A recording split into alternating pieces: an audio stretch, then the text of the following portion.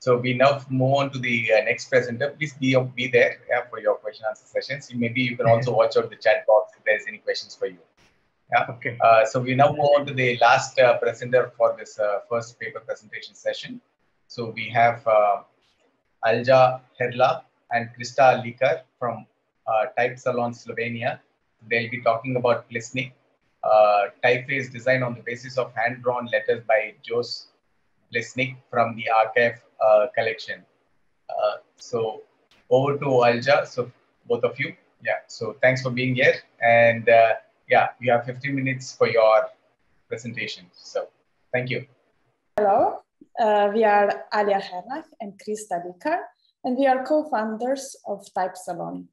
Type Salon is a design studio based in Ljubljana, Slovenia, that is greatly focusing on typography, developing unique typefaces and refined typographic solutions.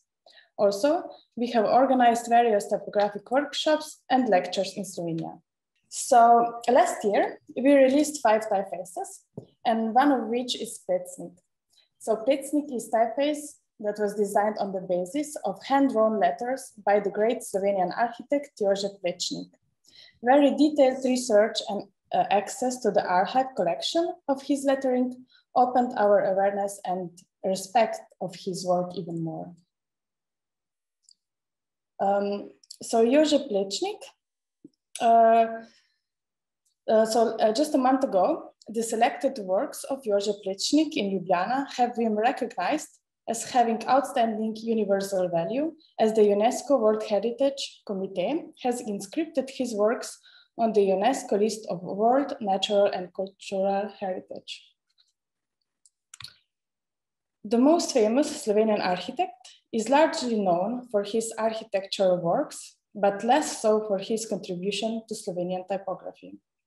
Plečnik did not only design typography for many inscriptions on tombstones, monuments, and facades, but also the graphical image of various printed materials.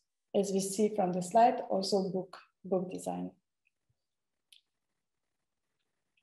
So the typeface Plecnik was created is not digitalization of his sketches, but rather a reflection of the current state of design, whose starting point is rooted in the principles and forms of Plečnik's letters.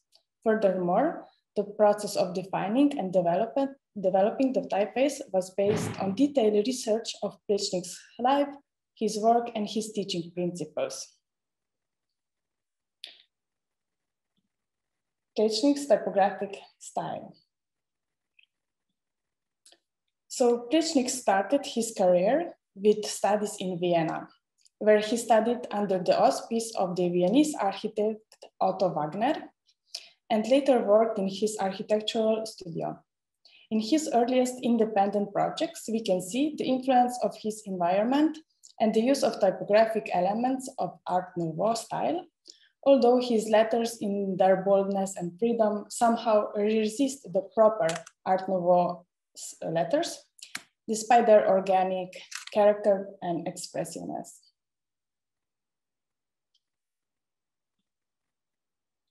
On the basis of Plečnik's work from the period of his life in Prague and later in Ljubljana, parallels with classicism can also be found in his letters. We can presume that Plečnik was in a certain sense a self-taught typographer, and that his values were rooted in architecture as an art as his main guiding principle.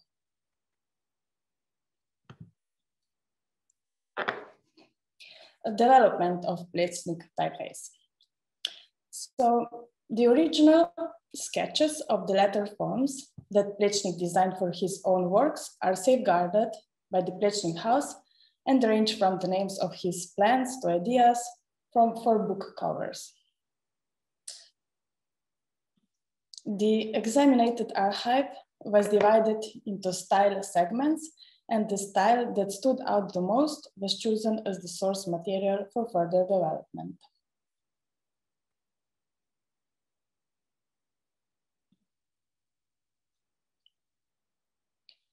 Development of the typeface began with collection of his originals from the archive, and we remain committed to analog sketching as part of design process because it allows us to see the detail and variety of design directions and makes it easier to reach decisions on further development.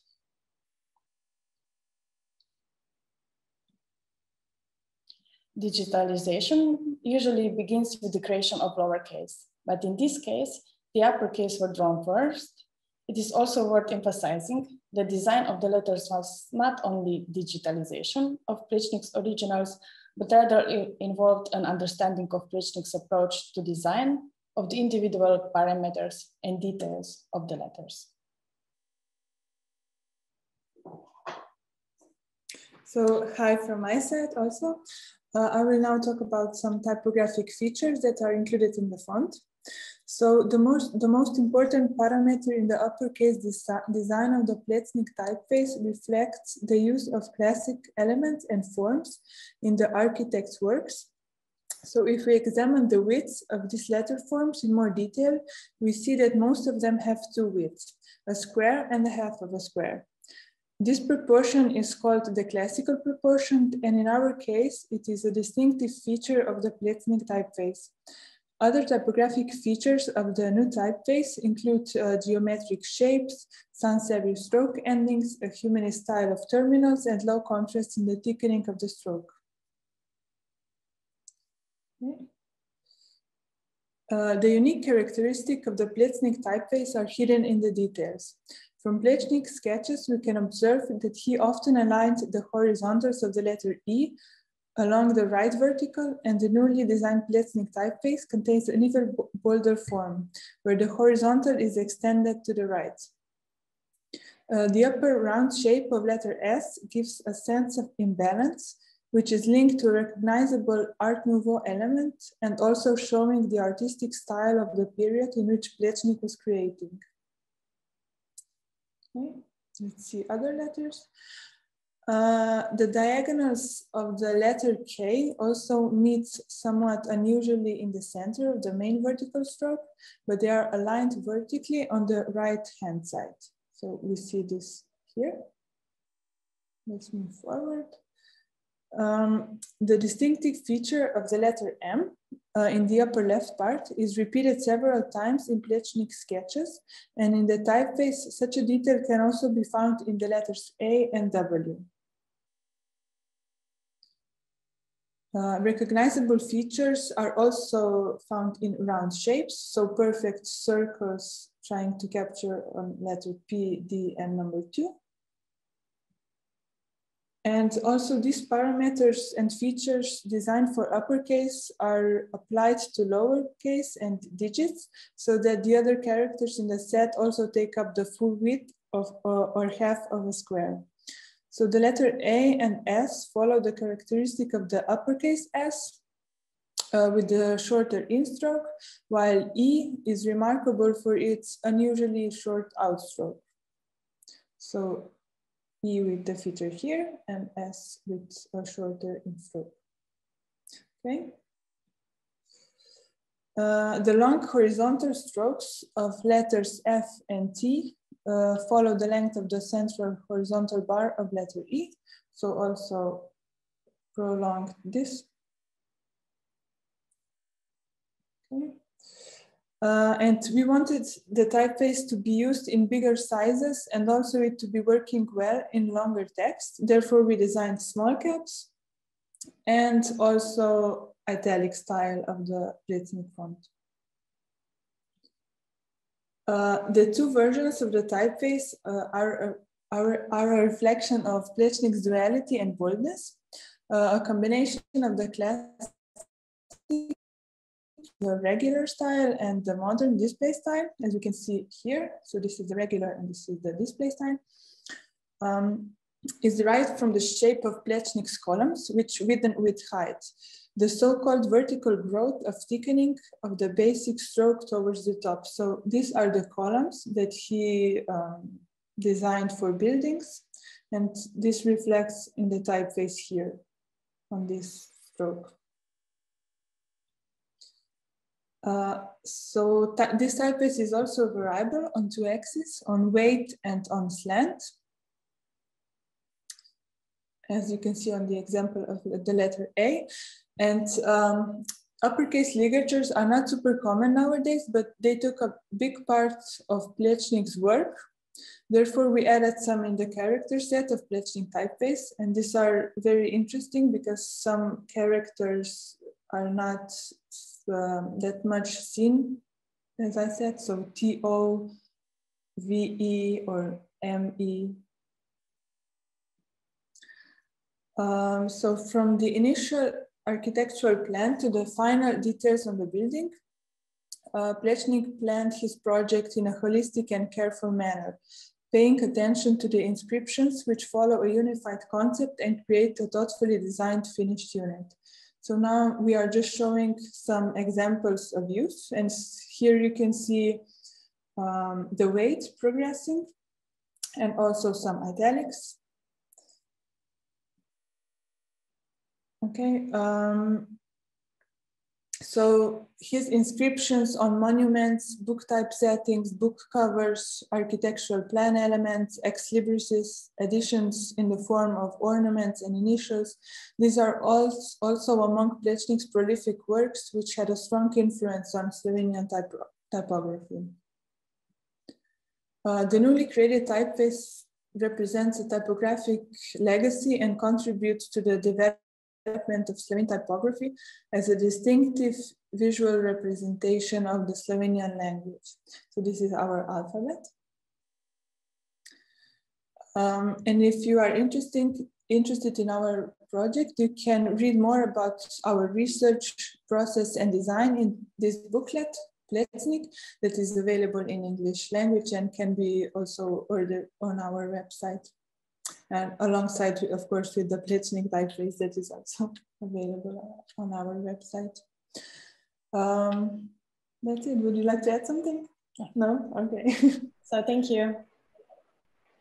Yeah, thank you, Alja and Krista. So that was a beautiful typeface, which has a very distinct characteristics. I really enjoyed looking at it, and thanks for sharing. It's beautiful and wonderful to see the variations also, especially the display typeface. Of course, the other one is also very nice and also following a classical proportions. Yeah, so thank you. So we have now completed all the presentations, and we will now move on to the question and answer session. But looks like there's not much of a question on the chat box.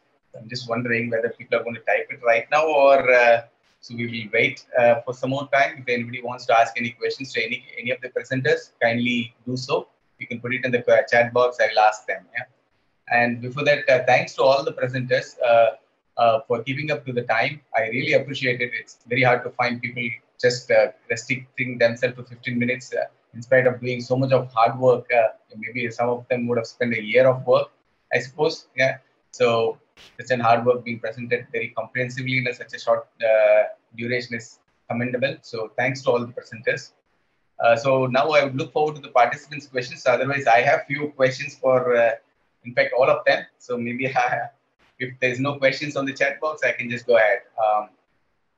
There are comments, but not questions. So yeah, everybody are appreciating all of your presentations. They really, yeah, most of them are saying it's beautiful presentations. We have learned a lot. It's a great presentations. So we could see a lot of very good comments coming up. It only shows the effort that you all put in. So we have now Dr. Ajanta Sen who wants to ask a question. Yes, ma'am, please go ahead. I have a question for Dale from New Zealand. And I also want to say that the Ljubljana presentation was fascinating. The fact that you took this famous architect and delved into his architectural form and then came out, you took a three-dimensional form and came out with something two-dimensional is fantastic. Also the fact that you were able to use a signature name from your culture, and typically these names are not known to a lot of people, and this way Plečnik will get to be known, his seminal work. So thank you for presenting that. My question goes to Dale. You talk about typography of place, which is a really nice topic, and you take the example of Sulphur Point, And you've analyzed it really well because you ultimately, because of the grid nature of the functions over there, you go for Bauhaus, you know, the functionality of Bauhaus, right? That's right. Right. So my question here is that if I had to take a sense of place from somewhere else, and specifically I would refer to a sense of place between the, let's say occupied West Bank of Israel, which is actually Palestinian land, but occupied by another culture, you know, which is very different culture, right? Yep. Right. So now the Palestinians have a very deep sense of place in West Bank, or for that matter, Gaza, even more so in Gaza. And then, and Israelis have their own unusual sense of place because they have no place, right? So they've come to a place and they've made it their place. That's very true. And they claim that it's their sense of place, although even by migratory description, they don't have a standing there. So how would you reconcile with this kind of hybridity and each of the claimants has a sense of place. So how would you then research and give them a sense of place through your typography? What would the outcome of the typography be for Gaza or West Bank? Would it be Palestinian? Would it be, and on top of that, they have different language, different scripts, Arabic and Hebrew, right? So I would like to understand from you how you would apply your sense of place to this kind of a situation. Yeah, sure. That's a tough one. It'd be very difficult because whichever kind of way you so politicized that whichever kind of approach you took would be fraught. Me personally, I would look at the Palestinian perspective and build out most of the characters from their perspective in terms of their sense of place there. And because the Israelis have very much occupied and have sat in on top of the Palestinian space there, I perhaps treat the Israelis perhaps as their kind of perspective could perhaps be brought in topographically, maybe as sort of the diacritics or maybe the special characters, some other way of kind of bringing them into. So the main body of the typeface would be the Palestinians' perspective, and then sort of special characters, maybe some diacritics could be kind of the Israeli kind of perspective, because they're kind of, in some ways, the colonialist kind of force that sits on top of the main Palestinian kind of section there. But that's a tough one because places are very much you really have to experience those places yourself to really get a sense of, to develop a kind of like a form articulation from them. It's really hard to kind of put myself into the shoes of somewhere else that I've not actually experienced it myself, if that makes sense. Yes. Yeah. It's a difficult situation. Yeah. Yeah. Right. But if you can solve that, then there might be a way to unify the two cultures. Who knows? That would be very good. Yeah. Yeah. Yes. Right. Indeed. Thank you. Thank you, Matt. Thank you, Dale, for answering. Yeah, there's one question in the chat box by Gargi Mukherjee. This goes to all of you. So she has written that, do you think typefaces can be designed to influence people to read more, given the habit of reading is almost gone for most of them? So maybe we can start with Professor Pistilli. No, I wrote on the chat that I think the typography is not only a tool for read much more, but to think much more, because typography is an extraordinary tool for sharing not only words, but also symbolic meanings. So I think the designers have a very important job for the future, because we share a lot of meanings and a lot of symbolic icons. Okay, thank you, Professor. Yeah, so maybe I will move the question to Dale as well, Dale and Brian, and also Alja. If you can also add to it, it'll be nice.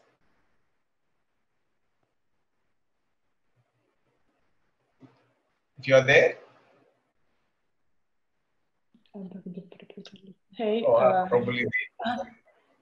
Yes, yeah. Alja. Yeah. Yeah. I wanted to add just a slight small thought that if you want people to read more, then typefaces shouldn't be that noticeable or just be super smooth and not actually, I shouldn't stop in a way in order to read fluently or really fastly. But then on the other hand, if we produce display or interesting shapes, then we of course can bring attention to the person, and then by that giving them more opportunity to read more or to be a bit more affected by the typefaces that are surrounding us.